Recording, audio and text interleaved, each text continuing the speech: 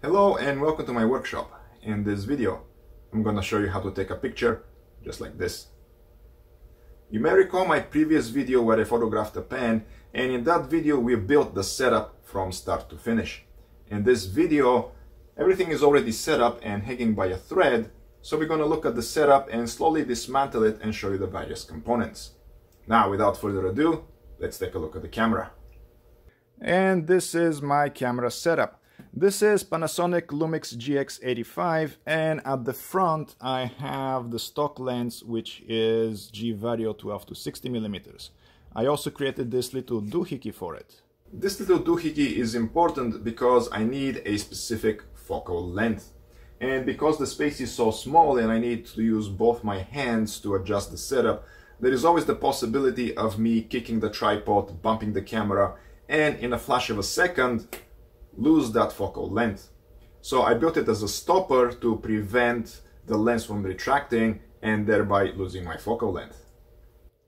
At the back, I have this particular monitor, and as you can see, I used Scotch tape to mark the relative positions of the pen and the cap.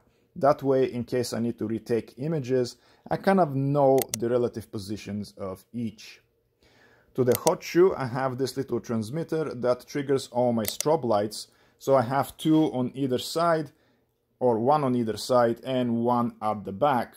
The one at the back was primarily used to give me background color, and right now I have the yellow tint to it, so let's take an image and see what it looks like. There you can see the yellowish tint. For the image, I found the gray is the most striking color. So for the images, I didn't turn the backlight on. Now that we know more about the camera, let's move to the actual setup. Earlier in the video, I mentioned everything is hanging by a thread, and here it is. This particular fishing wire is holding the pen in place, and any minor touch to it is causing the pen to swing, and now I have to wait a few minutes for everything to come to rest before proceeding. To take away all the reflections from the workshop, I have this particular cone, and the viewing hole of the cone is right here at the bottom because that's where I'm taking the image. And here is a side view. For the reflective surface, I am using two sandwiched plexiglass sheets, and in between is black paper. Originally, I started with clear paper like this, but then I discovered that the black paper gives me much better contrast. Now, this clear plexiglass created a ghost, and more on that later in the video. On the side and the back, I have those sheets, and those are to take away the unwanted reflections that come through the minor gaps between the plexiglass and the cone. The entire setup is on top of a tote, on top of my workbench, so that it brings it up somewhat to eye level and I don't have to kneel to make minor adjustments. Now we're gonna talk about the ghost a little later in the video, but now let's go to the computer and check all the images. Here we are at the computer, and let me talk about the main images that I used in creating this image. So this is my base image that has all the right reflections and a few wrong ones. One of the wrong ones is the black reflective strip that goes over the top of the wood, and we see it's clearly visible.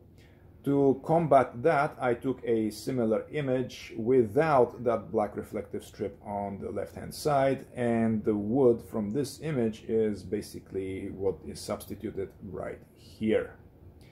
Of course, it's a given that I had to remove the fishing wire and all the traces of it that is on here and on the pen that we see. So let me just blow it up to 100% and we can see it more clearly. So this is the reflection of the fishing wire onto the pen, and that got removed. The other thing that had to be done was the cap. And as we can see, we have a few reflections right here that kind of interrupt the proper gradient onto the metal piece. And that's why I took a image without anything else, just the cap. And we see that the gradient is nice and smooth. And now, once I blow it up to 100%, we can talk about the ghost that I mentioned earlier. So we have the cap right here. This is the top reflective surface, but when we look down right here and right here, we begin to see a second reflection of the gold parts and also some of the silver parts that are right here, and it creates that little ghost that is happening right here. The so-called ghost is created because the clear plexiglass that I was using technically has two reflective surfaces. One is at the top and the other one is at the bottom, and depending on how thick the plexiglass is, it is going to be more or less pronounced. I tried to eliminate the ghost by lowering and lowering the camera, but as we can see in the next series of images, it minimized it, but it didn't eliminate it. And it also changed the viewing angle, so I couldn't use a series of images to combine them into one. So I looked around the house to see what I can use, and then I saw this. My phone technically.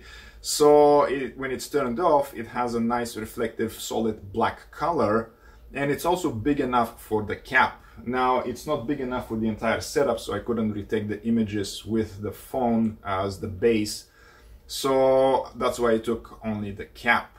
Now this is the subsequent image, and we'll see that the ghost is completely eliminated. Now I'm gonna tell you a little secret. I tried to take the reflection of the nib as well, but I was never able to get the right tilt, orientation, or reflections on the nib. Taking a look at this image, we can see the differences between the original photo and the photo where the phone is used as the base. Obviously, because of the differences, I can't really use it, and even though I tried to realign it, it didn't work out. And this is how I took this image. Majority was the setup, and of course there is post-processing, and in the future I'll be minimizing the post-processing because I already invested in solid color reflective surfaces, and I'm waiting for them to arrive. I may retake the image or use a different object to do so to increase my portfolio. If you like this video, make sure to like, share and subscribe, and also hit the notification bell to get notified of my future video releases. Also follow me on all social media channels, consider supporting me on Patreon, and definitely support me for the Great Psycho Challenge where I raise funds for kids with cancer.